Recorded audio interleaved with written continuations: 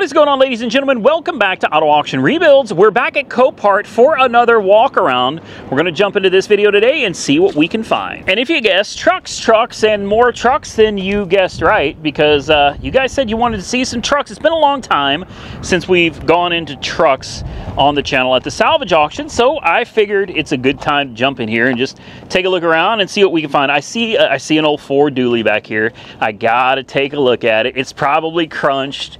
I don't know, maybe not. Hold on, it's back here. I caught it out of the corner of my eye. And listen, if you catch something that I missed, do me a solid if you're interested in seeing it, and leave a comment down below with a timestamp. Tell me what it is and what I missed, and if it's here, I'll be more than happy to come back and try to check it out for you the next time I'm here. And what I found is I got myself a brand new fishing rod. I think it's missing a couple pieces.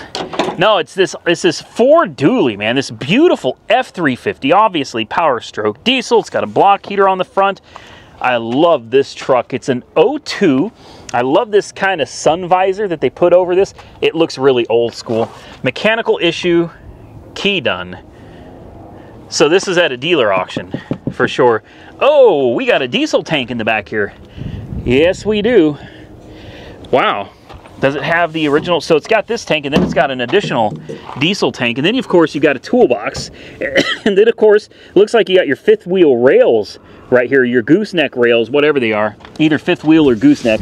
Probably gooseneck would be my guess. Now, why is this here? I'm guessing because it looks so good. Aside from needing a paint job, the other side, no. Well, oh. How I missed that, I don't know. I don't know how I missed this. Yeah, she got crunched, man. Now, it's not the end of the world. I mean, okay, it needs a bed.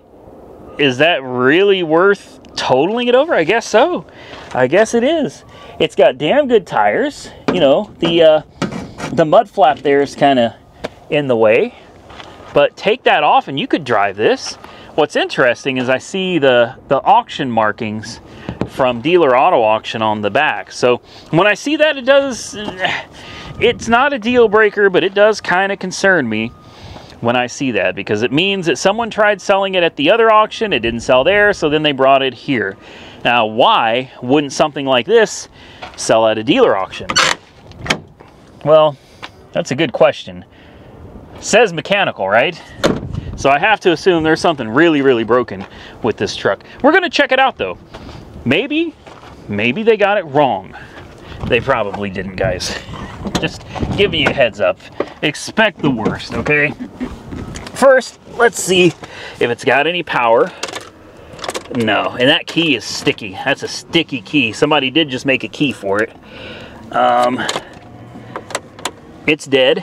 Looks like you've got your Firestone airlift in the back, so you can raise the back end up if you have a load on it. Got your cup holders. They look like they work.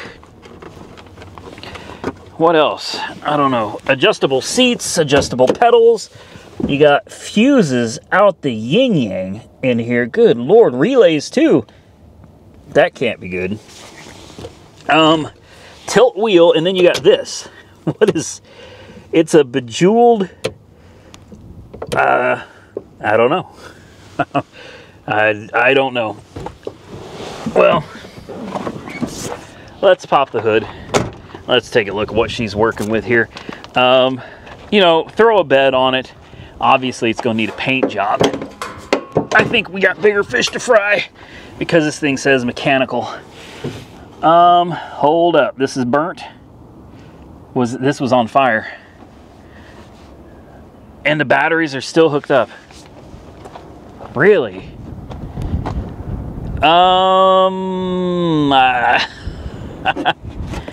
So this is crispy. This side is melted, right? It's also fiberglass, so I got to be careful messing with it. But all of this is melted, charred, and burnt. And the batteries are still hooked up. So my question, I guess, is... was this damage like pre-existing damage? This is from a long time ago and the problem has been fixed? Or is this one of those deals where if I were to start it up, you know, it would catch on fire? Huh. Well, that's an interesting question. Somebody's cut a bunch of wires under here, a bunch of wires. There's a ton of wires just cut and hanging under here. So I'm gonna pull this one up on Copart's website, and I'm gonna find out if they started it, because if they started it, then, well, we could probably start it as well. Well, unfortunately, this one is sold, so we're not gonna bother trying to start it up. With that said, Copart had it listed as a start, but not a drive. So apparently Copart did fire this thing up.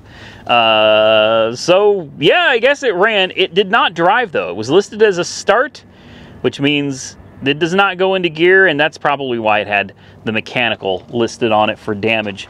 So we will continue on our way. We got so many trucks out here, and I mean, they're just, you got your pick. What do you want? You got Ford, Dodge, and Chevy, and that's it. So, you know, I do tend to get a little bored walking through the trucks, because it's like we're just looking at the same things from different generations over and over and over again. Now, I do see a little Toyota up here, and that's kind of rare.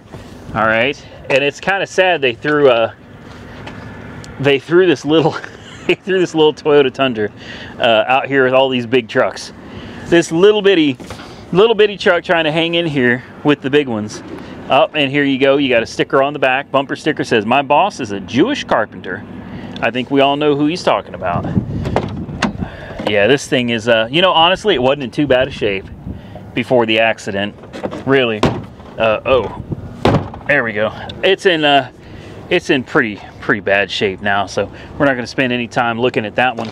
But we will continue on our way. We'll see what else we can find. It'd be nice if we could find like one of those old square bodies, you know, out here. But I do see this kind of lifted up Duramax. I don't know, I guess that's a 2500. Looks like it took a little hit in the front. We'll go look at that Chevy over there. And then we got a Ford over here too. Nice. Interesting headlights. You got these LED projection headlamps. Oh, is that blood all over the interior? I think there's blood everywhere on the interior. Okay, so I don't think I can show you this one. Let's hold on a minute. Let me just double check here. I'll sit this down. I don't know. It looks like somebody, you know, just stay here. Don't go. Don't look inside. Oh wow. Wait a minute. That's not blood. That's not blood. Oh, okay. Oh, yeah, okay. They got me. They got me. I don't know if you can see on that pillar over there. Probably not, and I don't feel like climbing all the way up into it. But basically, they did the splatter paint thing all over. And all I saw over there on that pillar from the outside was tons of red splatter all over it. And I was like, oh boy. This is bad. No, it's not. It's just somebody's little artistic impression on the truck there. Let's close these up so I can get through. There's no room here, guys. I'm gonna end up cutting something off, messing around with some of these vehicles over here. Open. Good Lord. It's got a new radiator. It's got some aftermarket pipes, it looks like. A lot of salt, looks like, residue all up under here. I don't know, guys. Yeah, I do. I'm not interested in this. What I do with my bag? Let me grab the bag. Let's continue looking around. Now, you know, if this was a dually, I'd probably be all over it. But one of the things I really like about this is it has this this power lift gate on the back. I can't remember what these things, they used to be called something like a Jimmy lift or a Tommy gate. That's it. Right there, a Tommy gate. Yeah, man, makes it so easy. You know, get rid of that toolbox. You got this whole bed, and you can lift so many heavy things with this. Load it right into the back of your truck. Makes hauling stuff a breeze. So I see a King Ranch F-150 over there. Then I see a Platinum sitting right here in front of us. So We're gonna take a look at the Platinum real quick. It's a Power Stroke 250 Lariat. And is it a nice truck? It is. This doesn't even look wrecked, guys. How much you want to bet it was like stolen? Maybe hail damage? This thing actually, this looks too good. Why is this here? I don't see any hail damage. It's an insurance car. It was picked up in February 7th, so it's not been here long. It's a 14. Somebody put silicone all over the lights. Yeah, why is this here? It's got to be a repo. How much you want to bet that's a repo? You got Sensodyne, you got dirty jeans, you got boots and Swiffers and chairs. I'd almost put money on it. This is either a repo or this is a theft. Let's take a look at the interior. Maybe it's oh yeah. Seen this a million times. This is where somebody jacks somebody's car, you know what I mean? They take somebody's vehicle and they just kind of run off with it. So it could be a repossession though. Could be. Somebody looks like they might have been trying to live up in here or something. Let's see how it looks in here. Not too bad. It's got some wear for sure. She got some miles on her. It's not awful though. Guarantee it dead as a doornail. The diesels always are. Yeah, completely dead. Is this something I really want to screw around with? Probably not. Like realistically, this isn't something I'm going to bid on. It's too much money. And I already got too many trucks. Now, again, if I find something worthy, I'll absolutely try to start it up and bid on it. Like the, what was that from the other video? The red Dodge. The Dodge Ram 2500 Cummins. That one, it's not for sale, but it's on my list. All right. And I'm dead serious about that one. Really like that truck. Now, here's a newer Tundra. See how much bigger it is than the one we just looked at? I mean, this thing is huge compared to that little bitty Tundra. Obviously, this one's wrecked in the front because, well, the whole front end is in the bed. And you got this. I'm assuming that was a Ford. Generally speaking, it's the Fords that always look like this after a fire. You got a Power Wagon over there. I'll have to take a look at that. I do kind of miss my Power Wagon. Let's see how bad this front end is. It doesn't look that bad. Really. That didn't look bad at all. Okay, well, whatever. Looks like it's got a little bit of frame damage. I'm guessing that's why they totaled it right there. You can see an X right on the frame rail. Had it not been for that, this thing'd still be on the road. Another F-150, tons of Fords. Just so many Fords. Now this, it should have the winch in the front. Yes, it does. It's got the winch with the synthetic rope. Let's set this down here. Man, oh man. The Ram 2500 Power Wagon with the 6.4 Hemi. These things are beasts, man. It's got the Ram box too. God, I love that. Watch out walking around out here because some of this stuff will slice you up. God, why is this here? Let me guess, wrecked on this side? No, it's not. It's not. This thing looks beautiful. Take a peek at the interior. Oh, there's mud. Oh, this thing, I think this has been flooded. Look at this. There's literally mud all the way up to the doors. Oh, yeah. Yeah, this thing went under. Somebody went a little too hard, guys. You could see the staining down there, too. Oh, yeah. Yeah, she got a little deep. I'm going to assume this probably doesn't run. Oh, wow. And it's even worse up here. Good night. Take a look. So it got all the way up there, but it also got all the way up here. Yeah, they had to use the emergency release for the transmission. Surprisingly, it doesn't smell like a flood vehicle. It really doesn't. We're obviously not going to try to start this. I will push the start button though, just see if anything happens. No? This is also interesting. The speedometer and tach stopped. The temperature gauge stopped. So this thing was running at about 3,500 RPM. And the speedometer was running about 45 miles an hour when this thing, and I guarantee you, let's pop the hood. I guarantee a motor is locked up. Like this thing is done. somebody thought they had more truck than they really had. I'll tell you what, I loved my Power Wagon. Fuel economy was, well, you don't buy these for fuel economy, so let's just get that out of the way. Yeah, it sucked when it came to gas. Somebody disconnected the battery. Probably a safe thing to do. There's spider webs under here. This thing been sitting for a while. How much you want to bet she's got way too much oil in her? Oh yeah. Yeah, she's pretty well over the full mark. Yeah, she sucked up some water, and kaboom, there goes the engine. Which means you probably got water in the transmission, transfer case, everything. It's I don't know. I'm not saying it's a total loss, but the water got pretty damn high in here, guys. This is not a cheap truck, so take a look. I mean, just look at all the mud in here. Yeah, somebody had just a little too much fun. They sent her just a little too hard. That's a shame. I loved my Power Wagon. It was a little more truck, honestly, than what I needed. I did, however, pull my Humvee. I had one of those military Humvees. Some of you guys may remember that. I got it stuck. I high-centered it. And I used the Power Wagon and my winch. Man, it jerked that thing out like it was nobody's business. It had no issues pulling that Humvee out. And that Humvee's heavy.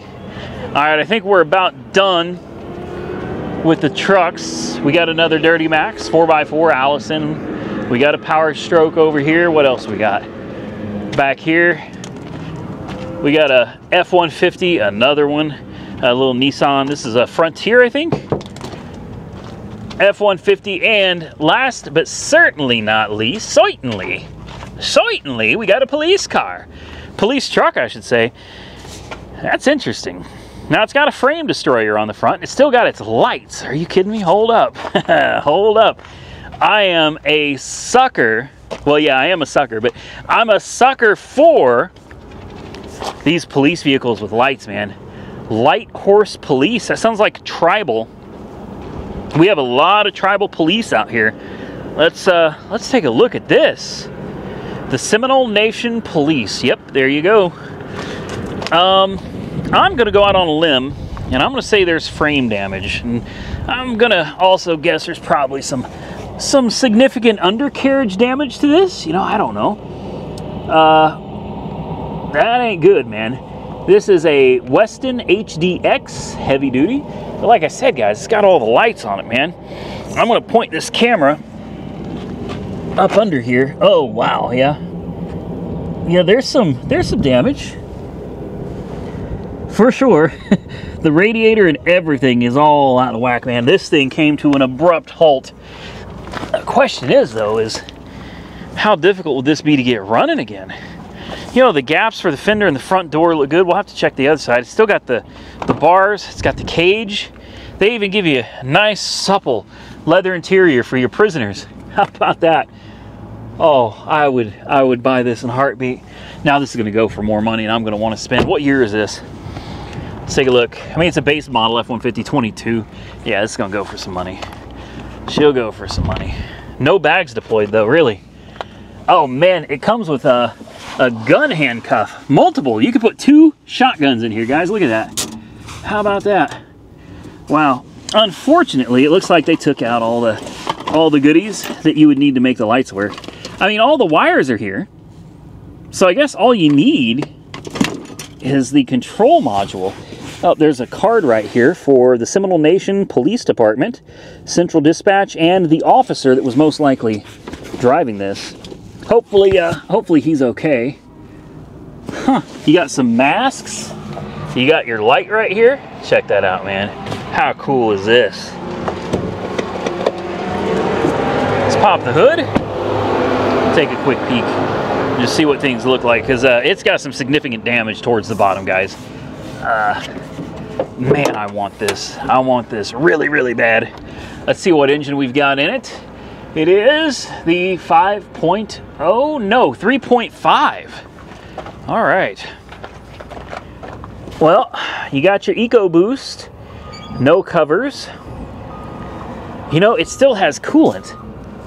And nothing is pushed up into the engine, even though there is damage to the bottom where the radiator and everything goes. This thing probably runs, guys. Let's just put the key in it. Let's put the key in it. How hard would it be to figure out what control module they used on this? Obviously, taking these decals off is such a pain. Ask me how I know. I can't believe they left everything, and they didn't cut it up. Yeah, dead as a doornail. This is broken. I mean, that was a hard hit. You know, no doubt it was a hard hit. If you could just figure out what control mechanism they were using for this, you could literally just wire this back in. You know, here's all the plugs, all the pigtails, and then you've got a power, a big power. You got a big ground right here, pink, probably some kind of like a remote wire. You've got a red wire here that was cut, a white wire. Okay, so you've got a few wires to figure out. You've got a network cable right here, which you shouldn't need for the laptop, an antenna cable.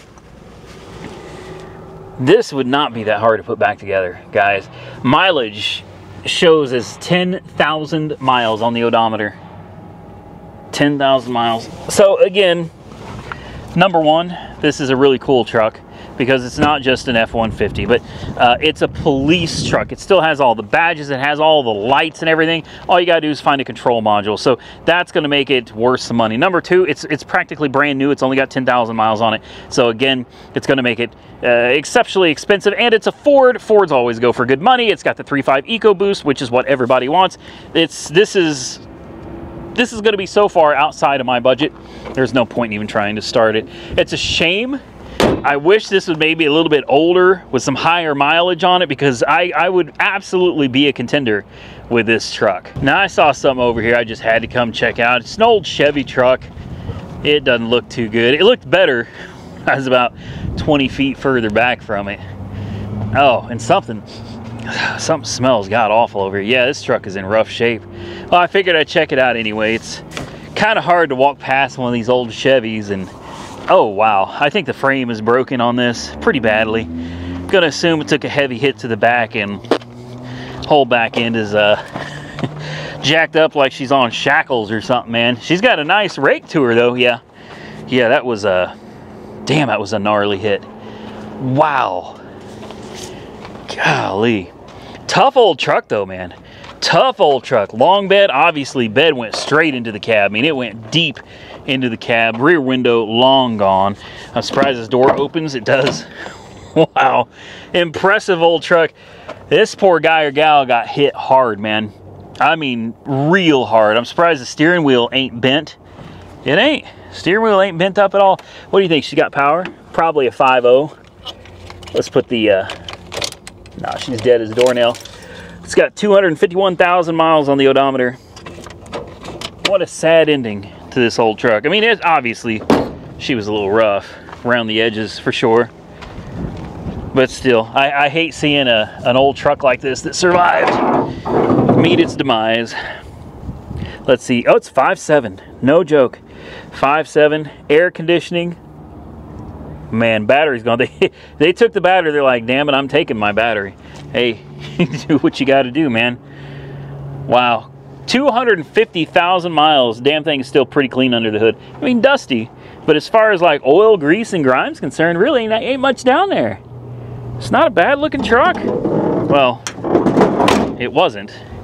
Ain't so much a good looking truck anymore. We're gonna take a look at a couple of Carnage cars real quick, and I think we're probably gonna conclude this video. I've got a meeting down at AR headquarters with a, well, somebody that wants to do some business with me.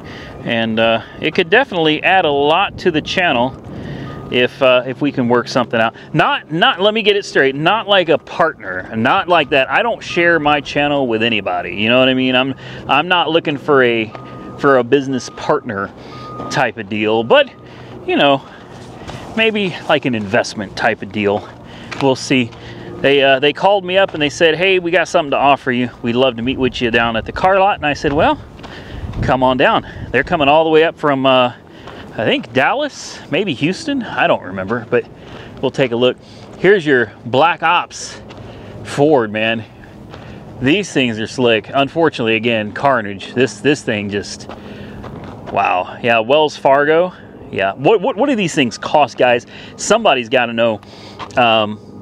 This has got to be a six-figure truck, or was back in the day. 2015 F350 Super Duty. Look at this. Man, she was something, wasn't she? Golly. I mean, this thing looks like it just went over and over and over. And hopefully everybody was inside is okay, because every bag deployed. I'll tell you what still sticks out to me though, that American flag right there. Look at that. All the glass is gone except for the glass with the American flag on the middle of it. Look at that mangled roof. Golly. Let me see if I can slide you guys in here. You can look around. You can see more than I can. Yeah. Yeah, that's a wrap on that one, guys. Man, oh man. That was a big truck. Well, I think I'm gonna get up out of here, guys. We'll see if there's anything else sitting over here that catches our attention before we take off. And as I said before, if you see something that I missed, you know, take a look around. You see something that catches your attention and you're like, hey Randy, go check that out. Well, holler at me. Tell me what I missed. Tell me where it was. Timestamp it in the video. And I will do my best to come back and film it for you, assuming it is here in the next video. With that, I'm gonna get out of here, ladies and gentlemen. I hope you enjoyed today's video. If you did, hit the thumbs up button and let me know. Also, consider subscribing to the channel if you haven't already subscribed. Till next time, stay safe out there, everybody. I look forward to seeing you all again very soon in the next one.